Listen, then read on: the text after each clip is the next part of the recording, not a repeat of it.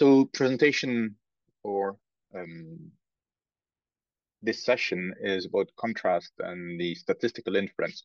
So I'm starting right off where Nadej presented the GLM. So I'll be focusing really on the right part of the pipeline that Guillaume introduced early on, except for the random field theory part here.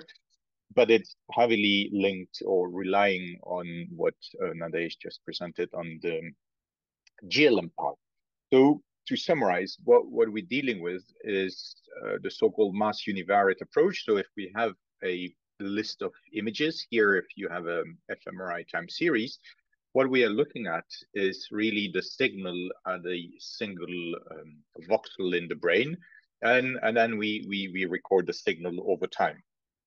Then that signal gets modeled, as Nadej just explained. And to model it, we try to capture the slowly varying oscillations, so the low frequencies, and we provide regressors from a model here that was the block design for the stimuli, here the movement parameters. So we build that's you, the researchers who are really putting in your information and building that model. Now, the key thing is that once the model is defined, so the model will be defined by its design matrix and the assumptions we make about the residuals, about the unexplained variance we leave in the signal, then with those two, we can estimate the parameters, that is the value we should weight each column of the design matrix in order to better to fit our data. And for example, here, that would be the values for those numbers, beta 1 till beta 8. The last one here being simply a mean of the signal, and the rest is capturing some variability. And from that, because we are in the statistical world, we also have a part that is the unexplained signal. That should be sort of the random part, the wobbling that is left in the signal after fitting our model, and that's considered that's the residuals. And because of that, we know that what we are estimating, so the parameters, are actually also a random variable. So they are distributed around their true value, but then the estimate will be kind of dependent on the variability of those residuals. So the sigma square here is derived from the residual. So how much is my signal noise wobbling, how widely it's wobbling, and the design that we are using will also influence how well we can estimate those parameters. So nothing new here under the sun. No, the thing is, the question we want to do is, how do we interrogate after this model fitting? We've acquired the data, we model the data, and we get a parameter estimate. How can we interrogate our model and make sense of the values that we are obtaining? So in a way, we can say that this series of roughly 100 time points has been summarized by those 8 numbers, beta 1 till beta 8, plus also the sigma square, that would be the variability of the unexplained variance. Now, to look at the bits that we are interested in, because as I said, the design is something you define. I don't know in advance. No one developed SPM knew in advance what will be defined in the model. The scheme is to, and that's an example of a more complicated model. There you have only one condition of interest. Here you have really multiple conditions, different types of stimuli and the movement parameters as before. So the key point here is that we will define a so-called contrast that will point or select, if you want, the effect of interest. And that contrast, by definition, this is how it works. is to look at the linear combination of the regression coefficients beta. So on top of each column, we've got a beta, and we want to look at the linear combination, and that combination is defined by this vector C, that is the contrast. So for example, if you want to look at, what is my effect of interest is the response to the first condition, then it's pretty much, I'm interested in beta 1, but not in the other ones. So I'll say, I want to look at 1 time beta 1 and 0 times all the others. And that's exactly how you can put it. I mean, seems obvious. Why do that? Well, within the same framework, we can now look at a differential effect, say between condition 2, beta 2, and condition 3, here summarized by beta 3. And you want to look at the difference between those two conditions. So here what you want is 0 times beta 1, 1 time beta 2, minus 1 time beta 3, plus 0 times all the other betas. In order to really focus on your effect of interest, that's the difference between condition 2 and condition 3. I don't know what's in the design. Say that the emotional stimulus versus the neutral stimulus. So you want to look at more of the emotional response if you want. So this is a definition, and that's very convenient because for whatever the design, then SPM machinery can handle the contrast. And that's, again, really down to you to define that contrast according to the question that you have. So the contrast is really a way of expressing the effect that you are interested in. And that's a critical point. And that's really something you should define even before you acquire your data. It's what will be the GLM, the matrix that will model your data, and the contrast that will allow you to interrogate and use that design matrix. So that's really, before acquiring any data, that's something you must be defining. Now, how do we make sense of those numbers? Oh yeah, and of course, because the betas are distributed according here to a normal distribution, the contrast will also be interpretable in the sense of a random variable. So you'll have the true effect. So what we're observing is close to the true effect with some variability that is dependent still on the sigma squared that I mentioned earlier. That's the variance of your residuals, the design matrix, and the contrast that you are using. So the key question, so this is how you define your effect of interest. Now, the key question is, how do we know that the effect is significant? And I mean, if we look back at this slide, we see that the beta 1 here is 3.98. So let's say we round it up to 4. Is 4 a big number? Is 4 significant? Well, I mean, in absolute term, if I just tell you, is 4 a big number? Well, you can't tell me.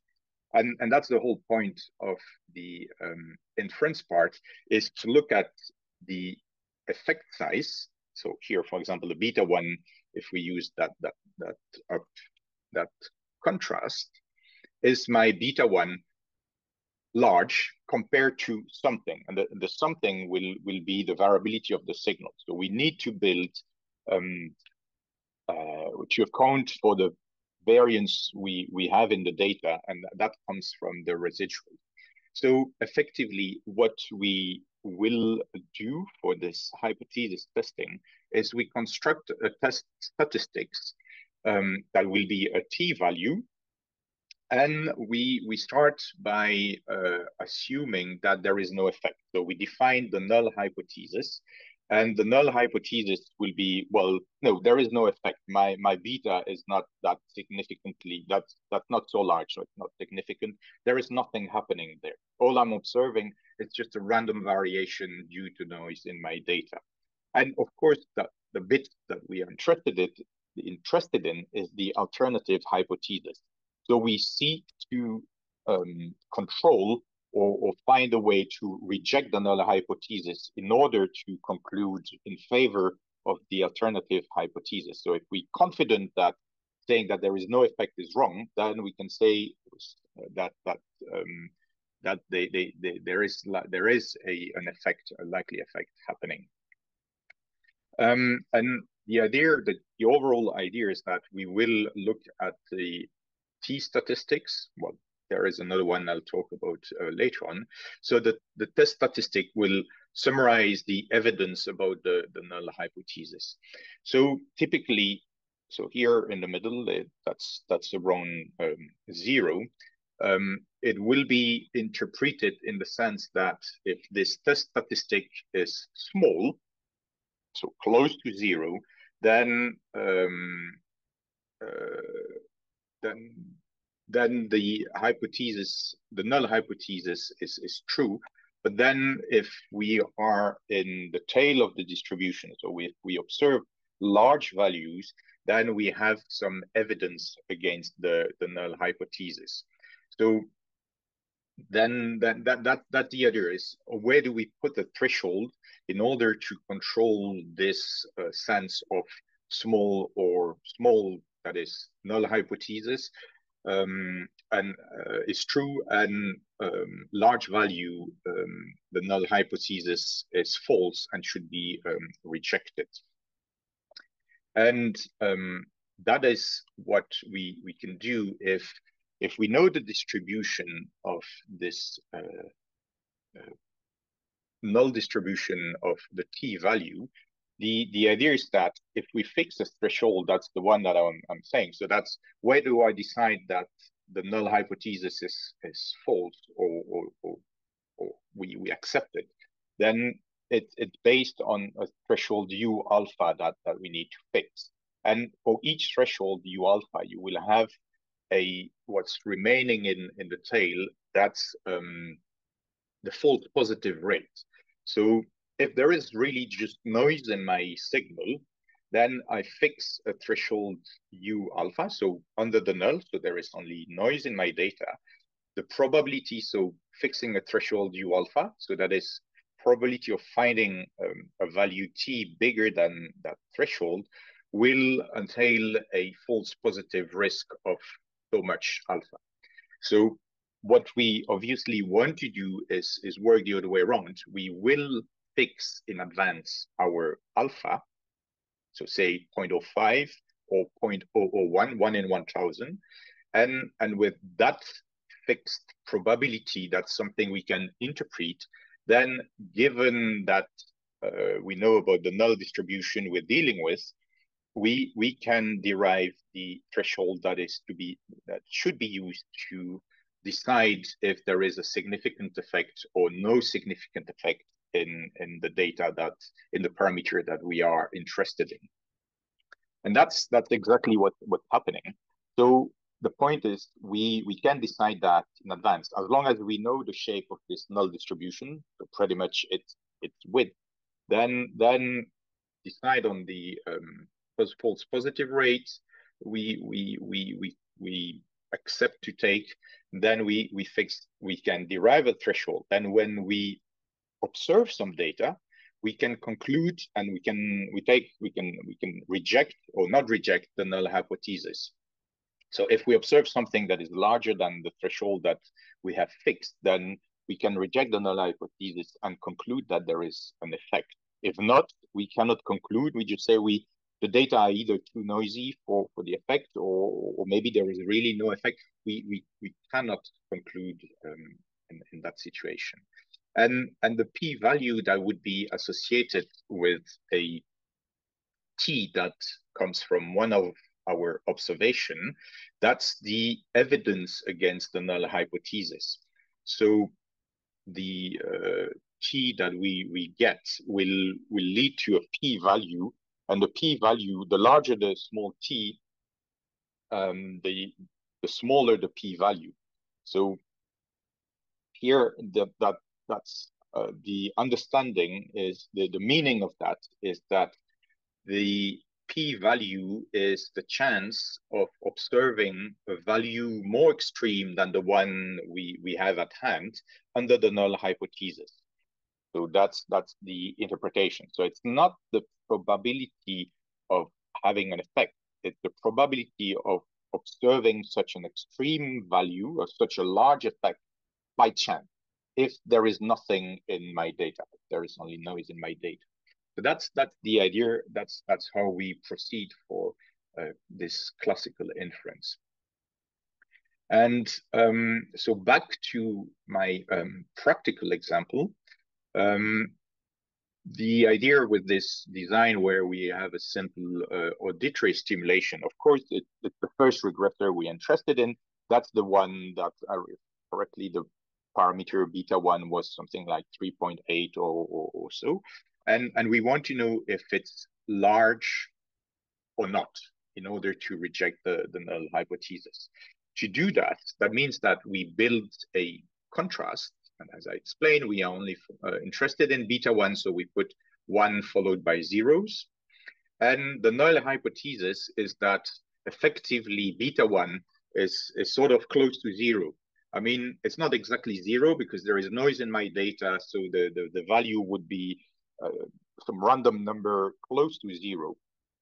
That would be my null hypothesis, and that's what I would want to reject if there is truly an effect. And to do that, we can build this test statistic. So we take the contrast of the estimated parameters, C transpose beta, and over its standard deviation, so the variance of the estimates. So that's what we had showed you early on. It depends on the residuals of my, so the unexplained variance in my data.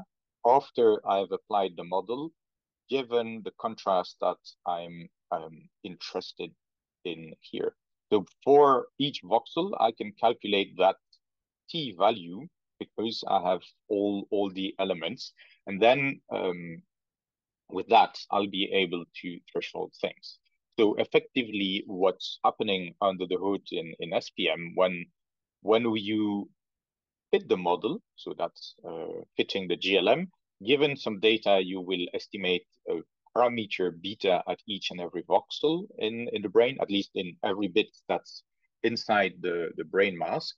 You can look at the bits, the residual mean square image, so that is the variance you have at each signal. So for example, here you see that the model doesn't really capture the signal in the ventricles, which is not surprising because ventricles have a signal that will be so kind of noisy but and variable, but completely unrelated to the task that the subject is performing.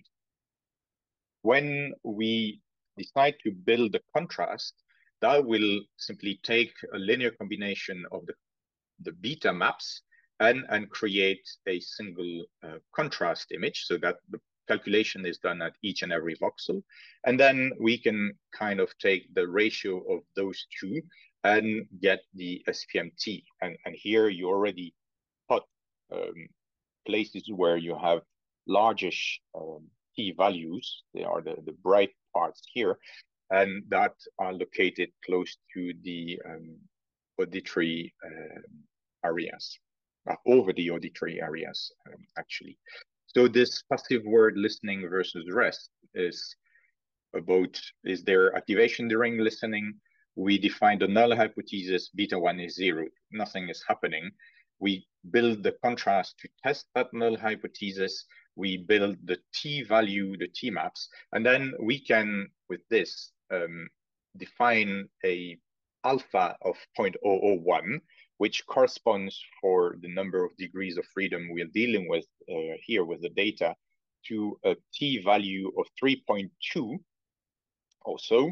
So if we take the previous image, the SPM T maps that I showed you, you sort of make everything that is below this threshold transparent, and everything that is above the threshold shows up here in red to white, yellow, white. Then you can overlap and show where you have voxels that have a parameter value that is extreme and unlikely to have occurred if there was really no effect and just noise over there. So this is showing you each and every voxel that has a beta value that is surprisingly large. And so where you could in principle reject the null hypothesis. So here, well, you'll see that in the demos and the hands-on later on today and in the following days, that you summarize things by having SPM provides the location, three peaks per cluster, and so the highest value, the highest T value is 13.94, which corresponds to a p-value that is so small that it can't be represented clearly. I mean, there are so many zeros. It's very small. So this is the first inference you can make. Just to prime you for something that will come next, that's the multiple comparison issue. So all this inference is based on a single voxel. So it's done one voxel at a time, if you want. And this calculation doesn't know if you have one voxel, 100 voxels, or 100,000 voxels. The key point here is that how we threshold the image is we accept to be wrong literally every 1 in 1,000 inference that we are performing. So if you have a single voxel, you just do one experiment, you acquire a single voxel in the brain, and you have a nice experiment, you have your statistics, and it's all fine. Now, of course, we're dealing with images that has, say, 100,000 voxels, because that's an image. By nature, we have so many voxels.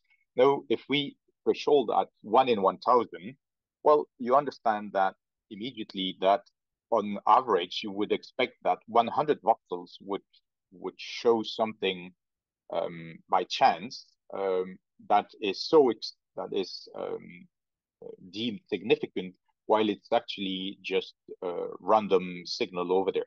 So that's the problem, is when we make the interpretation for the whole brain to account for the number of voxels, we need to do something more. And that's what will be tackled later on. So, but in terms of calculation here, that's still purely valid if you were focusing on that single voxel alone. A multiple comparison will be addressed, I believe, later on today or tomorrow. Now, to summarize, t-test is a signal-to-noise measure. Why so? Well, it boils down to this. We have some signal here, that's our effect of interest, over its standard deviation. So this is a signal-to-noise ratio. So that's giving you a value large, either when the effect is relatively large compared to the noise. So it's not a effect size indicator. You can have a very small effect, but an even smaller standard deviation that would still lead to a very large t-value. Conversely, you could have a very large effect, but that is comes from very noisy data that leads to a small t-value. So we still have to be careful when interpreting the t-values. Keep in mind signal-to-noise measure. What we are testing, we assume here that the null hypothesis, the beta is 0, and the alternative in SPM by default is that we are looking for positive effect. That is, we're looking for beta, C transpose beta bigger than 0. So if we put a 1 followed by zeros, that would be testing beta 1 bigger than 0. Now, if we wanted to test for beta 1 smaller than 0, a deactivation, or then you need to adjust the signs you put in the contrast. So the contrast can be made of ones, but also of -1, and any combination is possible as long as the effect that you're interested in is expressed here by this contrast, and that we are testing this C transpose beta bigger than 0. The T contrast, it's the combination of, so the contrast itself is the linear combination of the betas. But still, the t statistics does not depend on the scaling of the regressors or the scaling of the contrast. What it means is that if I'm testing one time beta 1, I will get the same results if I test 10 times beta 1.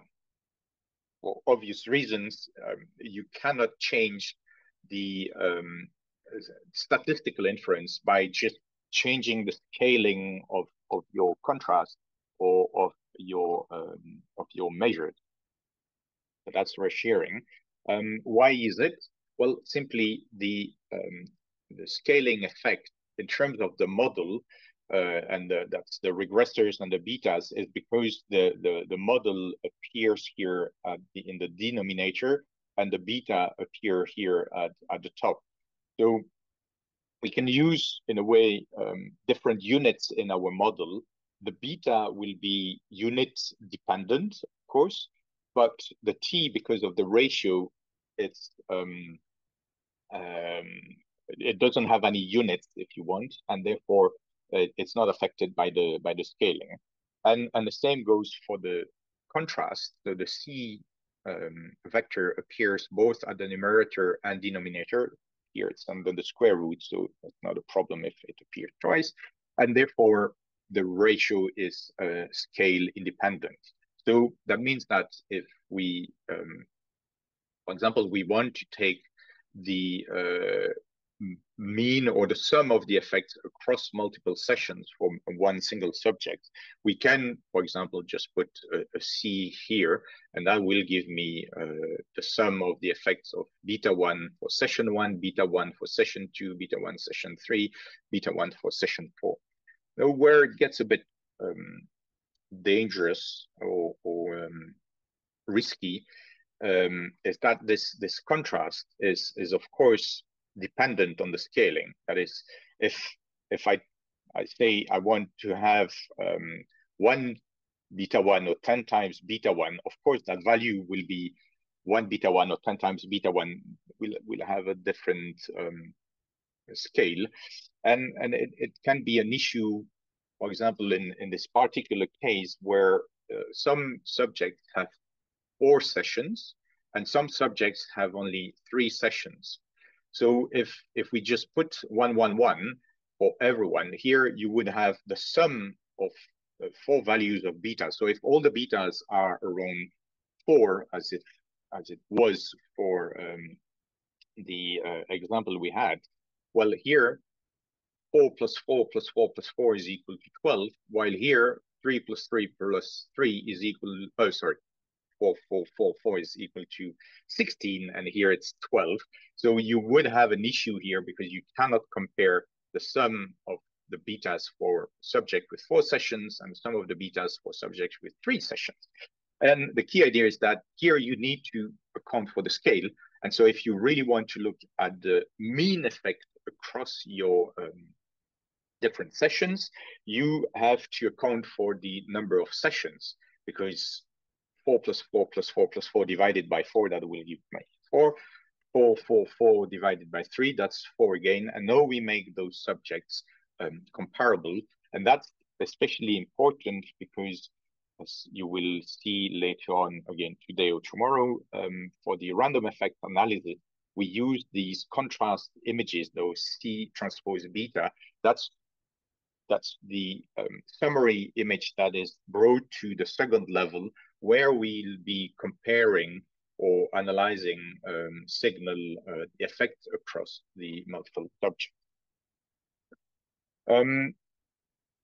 So that's the principles for T statistics.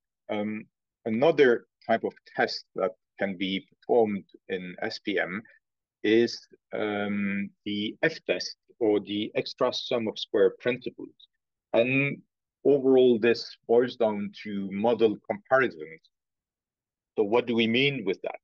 Well, imagine that you have come up with the design matrix that is a bit more complex, has these 2 conditions, those regressors, and then discussing with your colleague or your supervisor, your boss, people are arguing that effectively some part of your design is useless. doesn't capture any variability. So you can see it as useless, or you can think of it as asking yourself, is this part capturing something important in my signal? So what we want to do in a way is compare the full model with the reduced model by assessing how much variance is captured by this handful of regressors. And we want to test all of them together. We don't want to test beta 4, then beta 5, then beta 6. We want to see if these beta 4, 5, 6, 7, 8, 9 pooled together are useful or capturing some signal. And that's a totally valid question you can have. And to do that, well, we can look at the residuals from each model. So, yeah, sorry, should have defined the null hypothesis here will be that the reduced model is the one that should be employed. That is, X1, this part of the design, doesn't capture anything relevant, useful. And the idea is that we can look at how much unexplained signal, unexplained variance remains. When we fit the full model, there is this residual sum of squares. So the sum, so that's the variance of the noise, if you want. For the full model, we'll have some value that I'll call RSS. Now, if we use the reduced model, we'll have RSS 0 for reduced. And something, if you look at these two, pretty much the idea is how different are those two numbers? This one, so RSS 0 will always be larger or equal than this one. When would those two numbers be exactly the same? So the difference be the same? Well, if X1 is really capturing absolutely nothing in the signal, then the residual, the remaining signal after fitting the model will be the same for the full and the reduced model. So those two numbers will be the same. The moment X1 can capture a bit of the signal, then there'll be less residual. So that number, RSS, will be smaller than that one. Now, that difference tells us how much signal is captured by this part of the design matrix. And it's the same question again. That difference, is it big or small? Big, that means significant. Small, that means irrelevant or not, or rather not significant.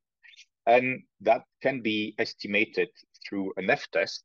And to do that, we'll use the test statistic that will be the ratio of the difference between those two numbers. And as I said, RSS 0 is always bigger than or equal to RSS for the full model. So that number is positive. That's called the extra sum of square. And then we sort of scale it by the residual, the variance coming from the full model. And again, we get some ratio, and that ratio is distributed according to a F distribution with two different degrees of freedom. That is, I mean, mathematically, we take the difference of the ranks between those two matrices.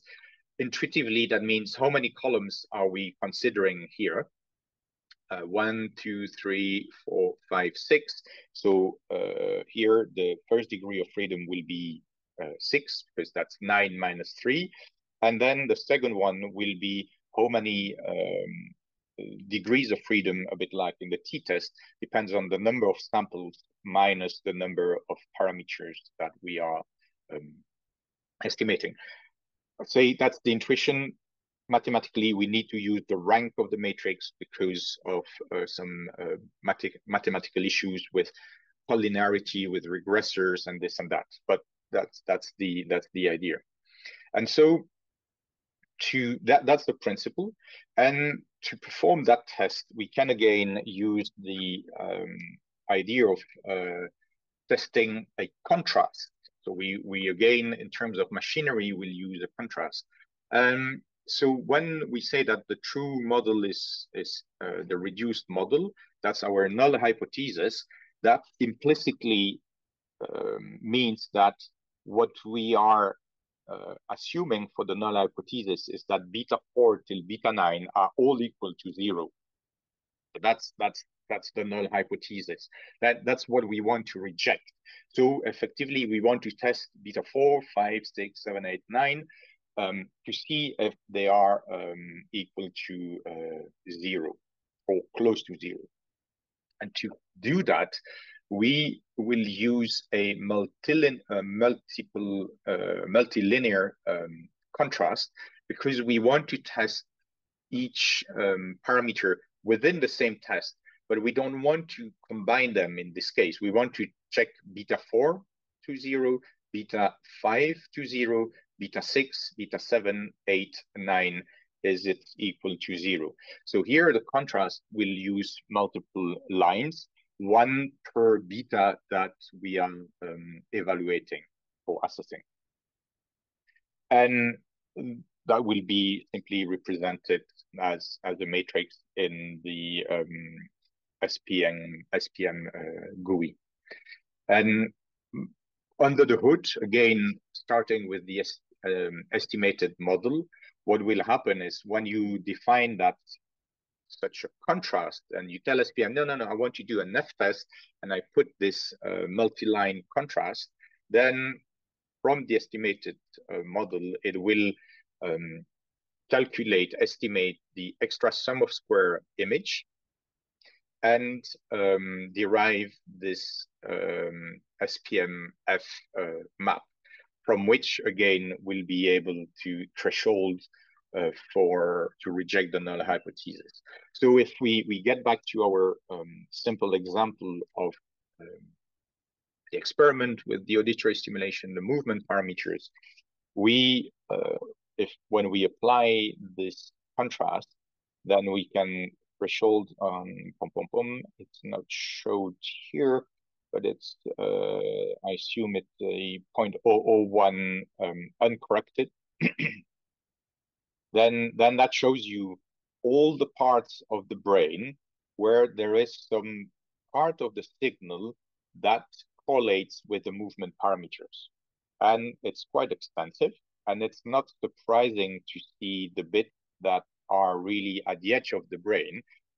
Why is it so? Well, imagine that whenever the subject is moving, then a voxel the scanner is not moving, it's the subject moving in the scanner. So that voxel, the signal will change with the head movement. And sometimes it's in the brain, well, high signal, sometimes it's outside the brain, low signal. So that signal variation is likely, especially at the edge of the brain, to be correlated with the movement, translation, and or rotation. And so to summarize, F-test, well, we see this as I mentioned, to test for the additional variance explained within a larger model, or vice versa. Is my large model really necessary, or can I use a smaller nested model? So this is this model comparison, but they are not completely independent. It's always a smaller model within a larger one. We can interpret the test that I was showing, where we're testing beta 4 equal to 0, beta 5 equal to 0, and so on, as testing for the sum of square of several combination of the betas. Testing for beta 4, 5, 6, 7, 8, 9 equal to 0 is equivalent to testing for beta 4 squared plus beta 5 squared plus beta 6 squared plus beta 9 squared equal to 0. In practice also, it's not necessary to explicitly separate your design matrix. I mean, when we build a design matrix, we don't have to split it that way. It's really down to the contrast that gives us the flexibility to combine any sets of columns in our design matrix in terms of f-test. So the interpretation of the f-test, so as I said, we're testing for multiple betas at the same time. The alternative hypothesis, so when we see something significant, as we see here with all the red parts in the brain, I can't tell which of my 6 movement parameters is actually capturing most of the variance. So maybe it's only the translation that is important in this voxel. Maybe it's only the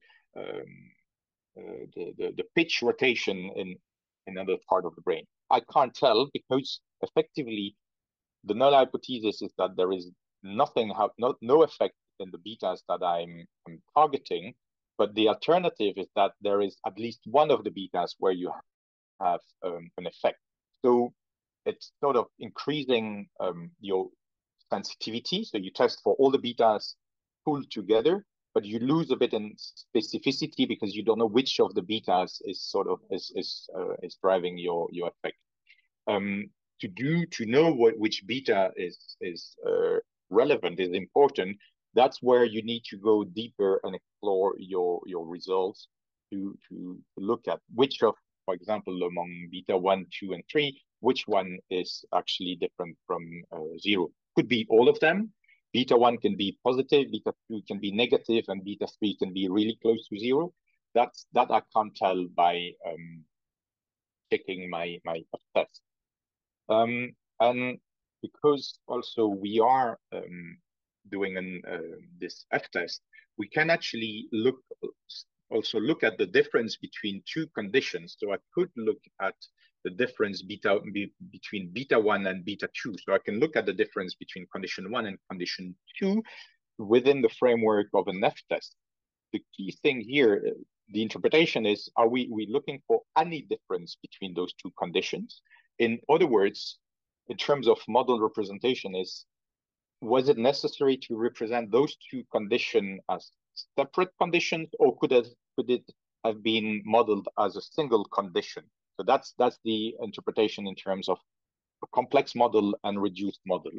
And because of that, if you test for beta 1 minus beta 2, it will give you the same results as testing for beta 2 minus beta 1, because we are testing for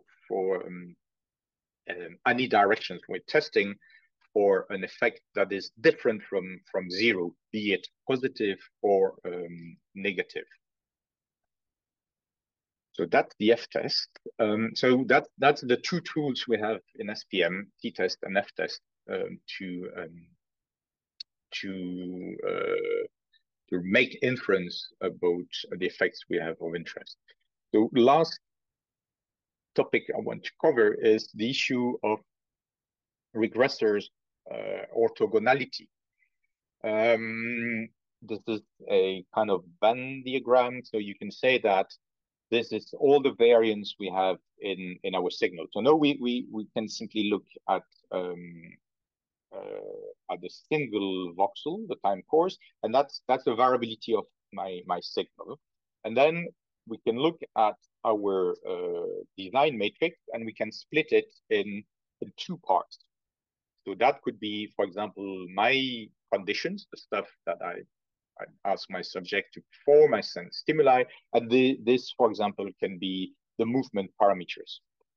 If the regressors are orthogonal, that means that they are not sharing any variability, or they cannot explain the variability as explained by one is not overlapping the variability explained by the other one. So we can say that those 2 disks are completely disjoint. When I test for X1, the first part of the design, my effect of interest, I'll see whatever is related to those effects. And vice versa, I can look at maybe where I have things related to the part of the design X2. Now, things are not that clear-cut in general, and we have typically some shared variance between sets of regressors.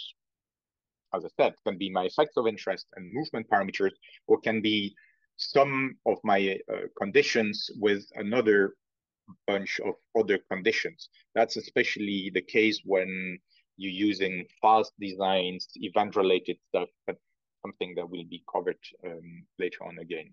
So the point here is that both parts of my design can explain some of the variability, and that's this shared variance.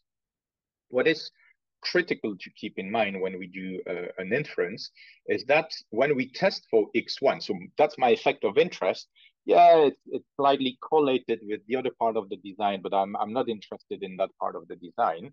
Then what you are testing is for the additional variance. So that is, we are testing for whatever can be explained by X1 that is not already covered by or explained by X2. Now, conversely, if I want to test for the other part of the design, I will only test for the additional variability brought in by X2 after accounting for X1. So you can see it as here, you regress out everything that can be explained by X1, and then you use what's left over and fit the part X2 of your design. In other words, we never test for the shared variance here in the middle. So that can be an issue if there is not too much overlap. You still have enough signal to make your inference. No, the danger is when some parts of your design are really correlated, so they are very collinear. And I'm not talking just 2 columns. It's the whole set of columns in the 2 parts of your design that can be collinear.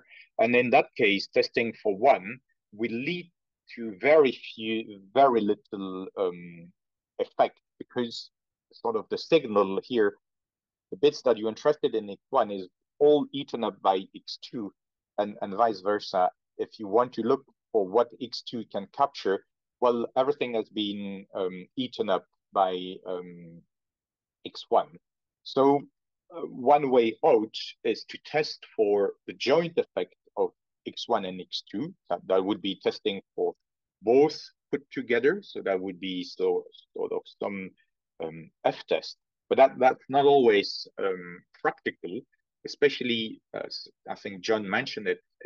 If X2 is your movement parameters and X1 is your visual stimuli, then you are a bit annoyed, because what you would be reporting can be due to the neuronal response to your visual stimuli or to the head movement in the scanner. One is of interest, the other one is of no interest, and therefore that would be annoying. And so that's why within SPM, that's again a kind of a complicated evoked response design, where you have 1, 2, 3, 4 conditions, and each condition is modeled in a complicated way. That's the movement parameters. And this is the design orthogonality will show you the collinearity you have between any pair of columns here. That's why you have this big matrix. And here you see that movement parameters are fairly collinear. I mean, that's not surprising.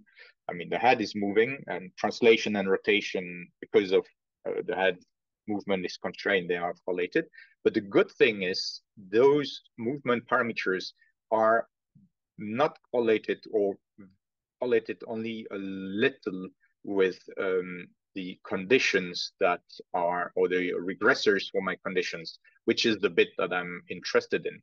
Among my conditions here, there is some correlation, and I'll have to live with that. And that's likely due to, I mean, the timing of your experiment. And sometimes, I mean, you have events occurring right one after the other, and that leads to this collinearity. So that's worth checking again.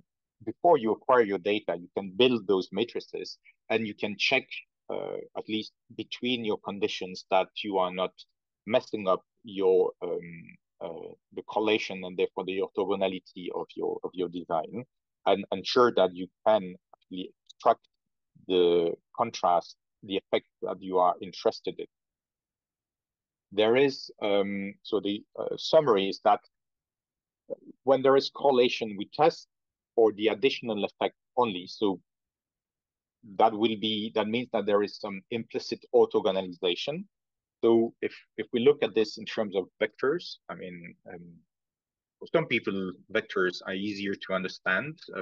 For others, vectors are more complicated. So here, say you have two regressors that are pointing in two directions in a very large space, and they represent what can be captured by one part of the design and another part of the design matrix.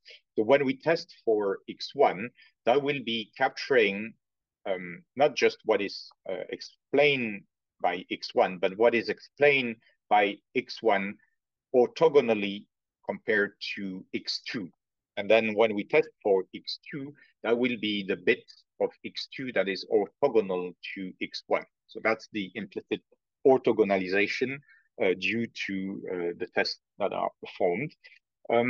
Orthogonalization means decorrelation. So sometimes especially at the second level, when you have multiple regressors, it may be useful to orthogonalize one regressor with the other. It's not a perfect solution. It actually rarely solves the problem at heart if you have correlation between your regressors. But this is the way to deal with it. So that's down to you to take the measures that are appropriate to answer the question that you have. And if you have multiple regressors or multiple conditions that are really correlated, then the F-test at least can show you what is captured by this set of regressors in your design matrix. And last word here is the regressors in your design are not exactly what matters. What matters is the contrast.